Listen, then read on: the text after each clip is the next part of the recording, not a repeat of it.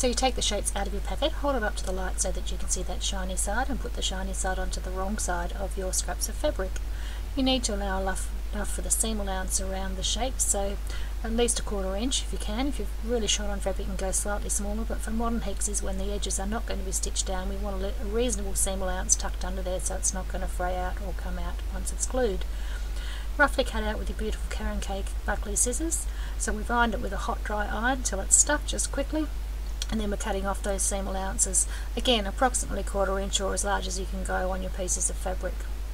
I did decide later that I didn't need to trim these seam allowances. I could be quite lazy and just leave them as a square or whatever there was around there. So if you're using a mini charm pack of 2.5 inch squares, then it's quite easy just to leave it on there. It doesn't really matter, it's going to be stuck underneath. Then we take our Tack It Easy little tool here and place the trimmed shape in the middle of it. You just need to use a nail to get your first side started and make sure that it's pushed right up against one of the creases. So just use a fingernail to make sure it's pushed right up in there, and then you put the glue along one side, bend it over, open it up, glue the next side, bend it over, open it up, and so forth. As you do each side, just push it right into that crease so that we're getting as tight a shape as we can.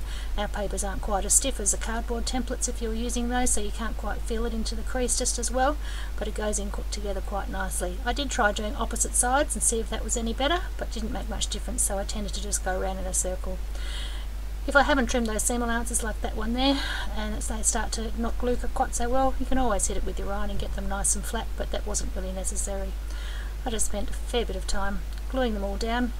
I did have 144 odd ones to do, so there was quite some time, and you'll see in a minute, didn't do them all in one session. The water was nice outside, so I chose to move my little setup outside next to the pool. The kids are in the pool, and you'll see here in a minute how I finished them all off.